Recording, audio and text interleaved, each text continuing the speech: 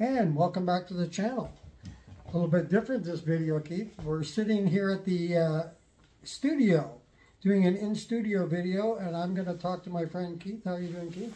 Pretty good, Mark.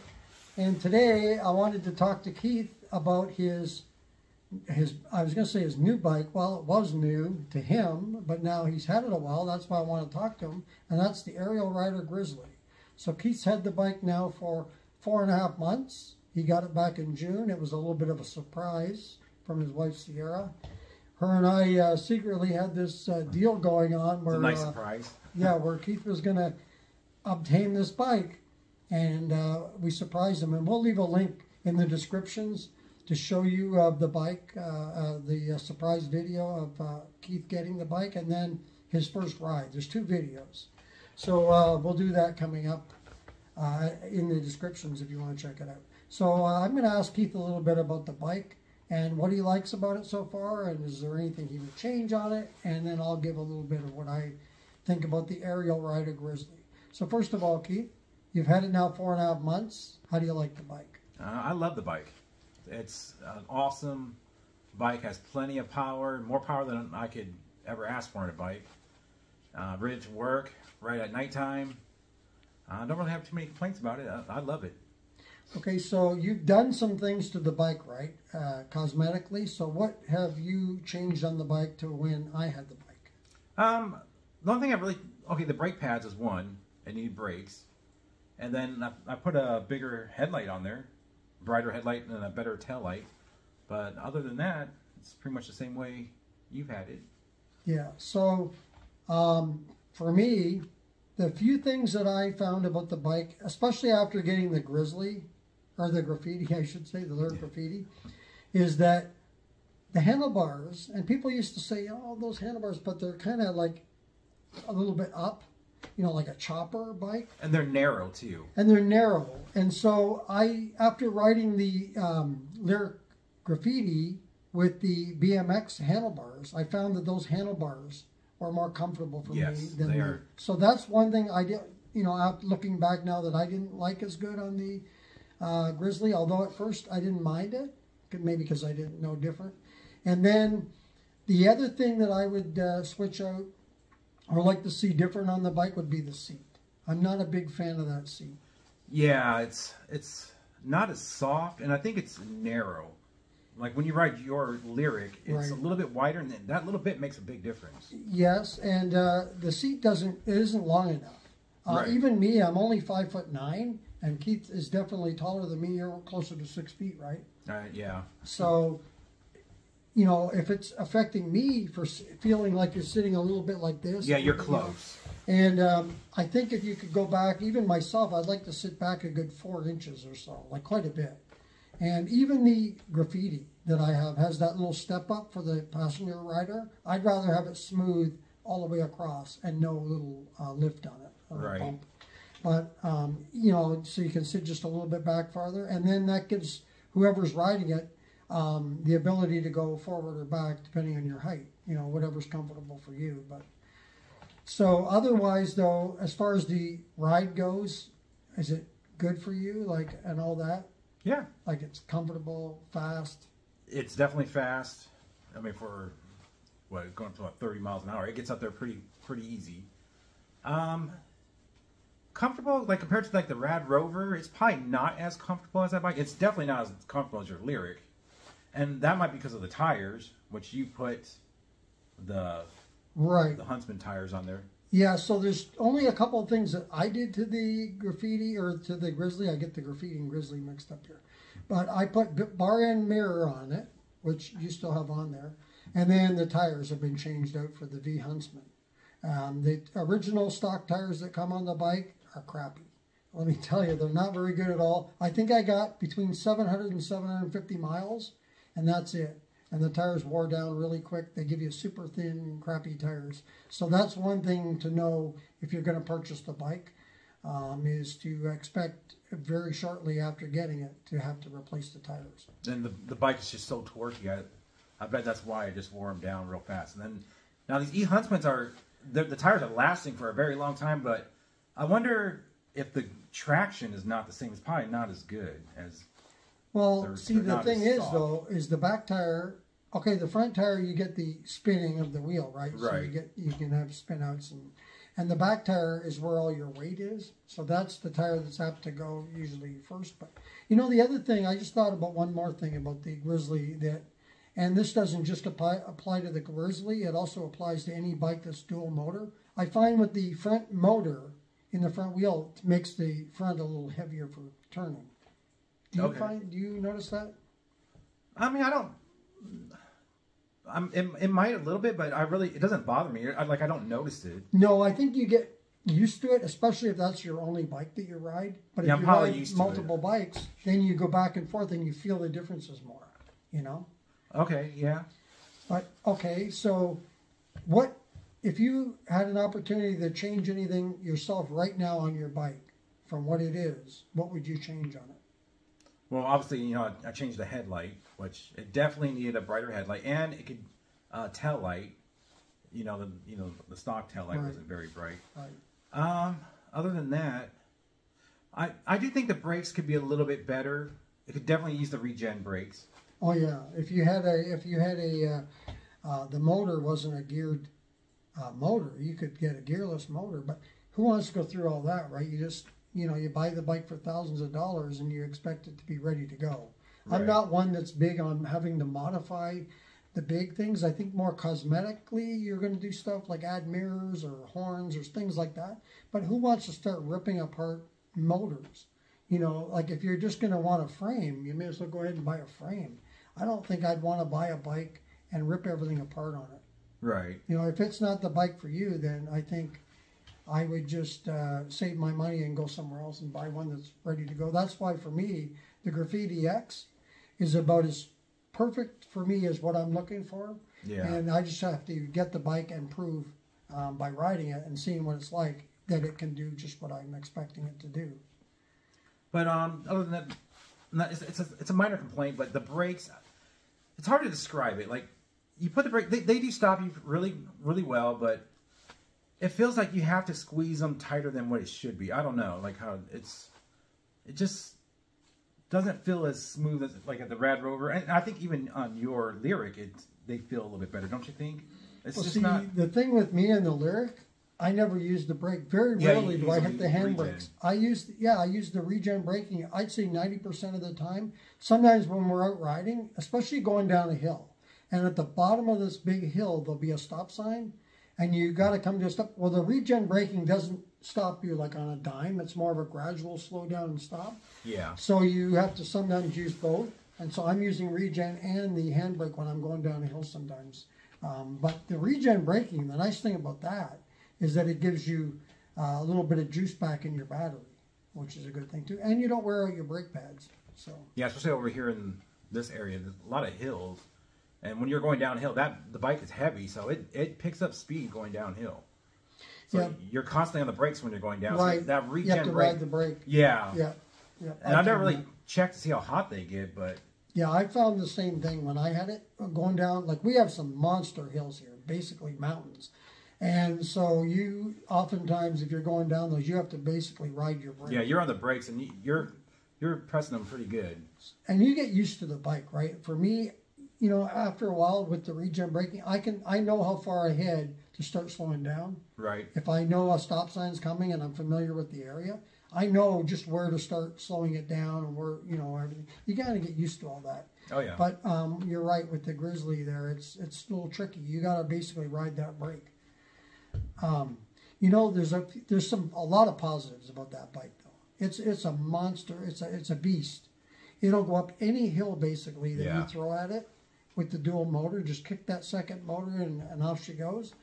And the new bike today though, the version 3, because that version that Keith has that I had was the version 2. So the version 3 now, they've changed a few things out on it. I think they put a better headlight now. I don't know how good it compares to like my Graffiti, but still, I'm sure it's an improvement over the stock headlight. That was another thing I should have mentioned that I didn't like the headlight on it. But they did that, and the down thing that I find with that bike is that with the new one is that they only give you one 4-amp charger for the battery, whereas the one I had that I sold Keith here, it comes with 2 5-amp chargers. So you get a good charger to come with that bike. And that makes a difference. The thing charges up in 4 hours. Yeah, you get to charge both batteries right at the same time. Yeah, that's. I mean, you could probably buy the other one. Is that what they make you do? Yeah, I guess you can buy it, but all that adds up to more. Yeah. So, and the bike now, the regular price is $34.99. Although I did check, the bike is on sale right now for $30.99. $30.99. Yeah, and I paid when I bought it. I paid $32.99 full price. I didn't have no discounts, nothing. I paid full price, free shipping. But yeah, I would recommend the bike to somebody. But at $3,500, I gotta say, I'd probably look around though. Yeah, especially nowadays, right? Yeah, but at $3,100, it might still be worth it. But yeah, I would still look around now. And see what else is out there. I would do my homework. It's not a bad bike. I'm not saying that. I'm just saying that you have more choices now. Even than when I bought that, there's a lot more choices of bike out there now. When I bought my Rad Rover, the first ever bike was the Rad Rover 4. You didn't have the choices of bike like you do today. So just getting a lot more choices. And then like reliability on the bike. The bike's almost 3 years old now since you got it? 2.5. 2.5. And it still gets a good range of 35 miles. Just the only thing that's went on is the brakes. Yeah, and the brakes are that's going to happen to every bike. And some people use the brakes harder than others, and depending on where you live, like we just spoke of, we've got mountains here basically, and you're going to be using your brake a lot more than somebody else who's living on a flat land. So there is that. But other than that, I don't have any complaints about the bike. I would just say the seat.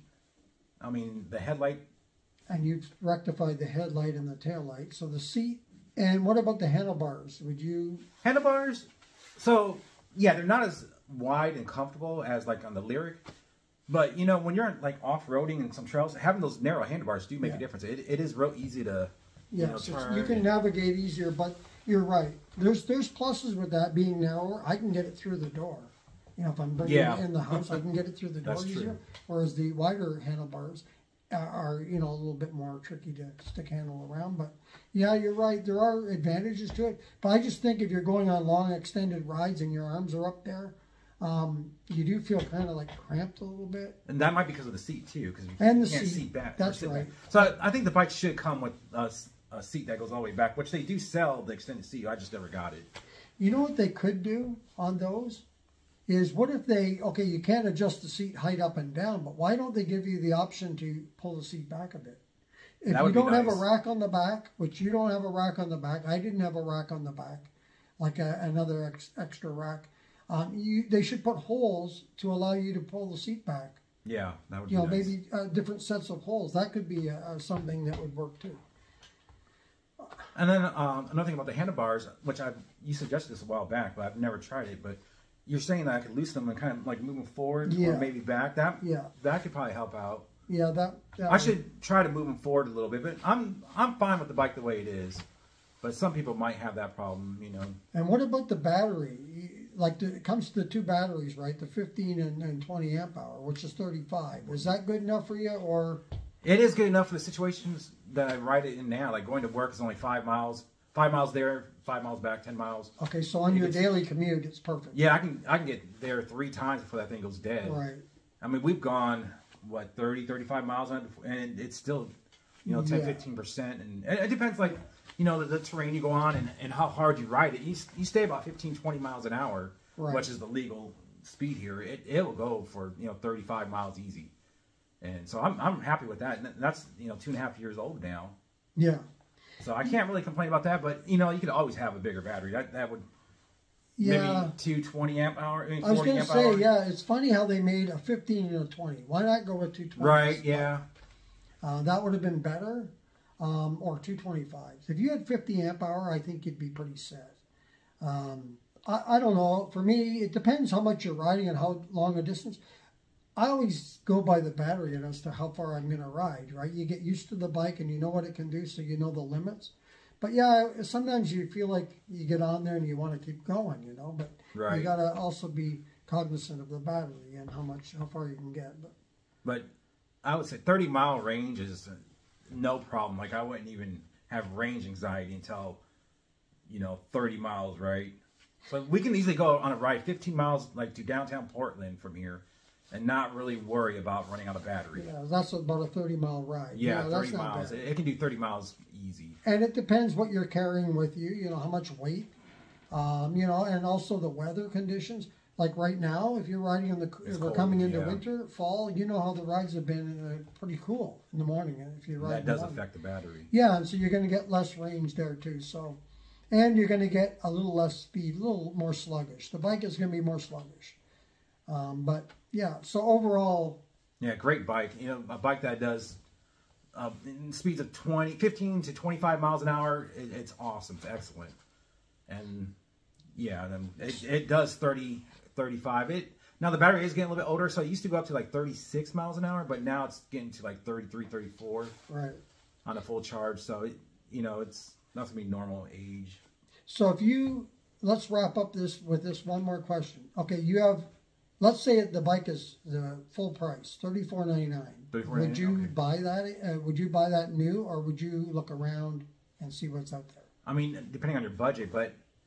How much? Say $3,500 is your budget. Okay, $3,500. Let's say you have to pay $3,500 full price for the Grizzly.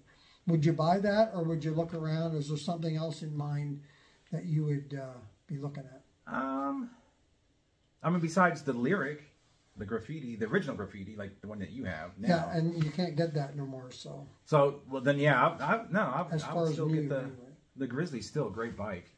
I would for sure consider it. Yeah, but you'd probably shop around a little bit. Yeah, I mean. Yeah. I mean, it depends what kind of style bike you want. Like, that's called the Scrambler bike. This it's a really fun bike to ride. That's another thing. It's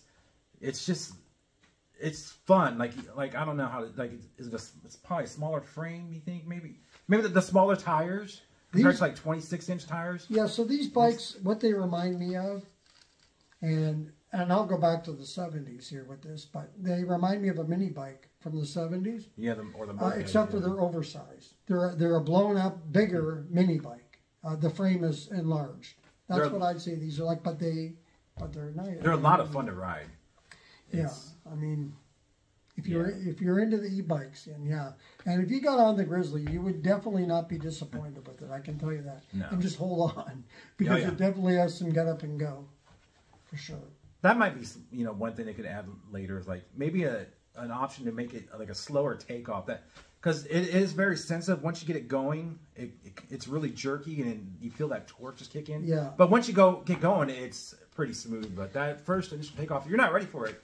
They'll catch you off guard, and that tire will slip, and you want to make sure you're straight. Well, I always suggest don't even turn on the front motor until you get going, and then turn it on. That's a good way to do it. That's the first thing I noticed, by the way, when I went from the from the Grizzly to the graffiti, how smooth this graffiti is. It may not have the takeoff speed quite of what the Grizzly has. The Grizzly just goes, Yeah. But this bike is smooth.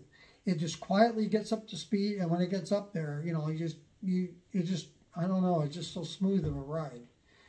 Yeah, that's a very smooth bike. Yeah, so it's like riding a Cadillac for lack of better, I don't know. And that thing feels more like riding a motorcycle too. Yeah, and it doesn't even have a rear suspension, so I can't wait to get the Graffiti X with the rear suspension.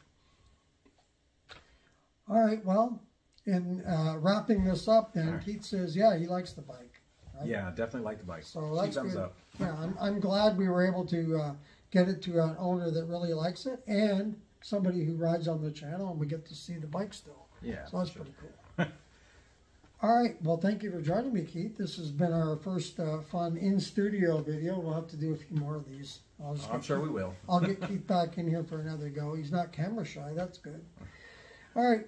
Well, that's going to do it for this video. Thank you very much again, Keith. All right, Mark. And if you like this video, go ahead and hit the like button. And if you want to subscribe to the channel, just hit that subscribe button. Thank you very much. If you want to be notified as to when the next video comes up on the channel, hit the notification bell. And if you want to comment on this or any other video, maybe you have comments about your Grizzly if you have one, or if you have any questions about the bike as far as you wanting to buy one and don't know, you have a question about the bike, just ask us and we'll answer you in the comments. So once again, thank you for joining us on this video.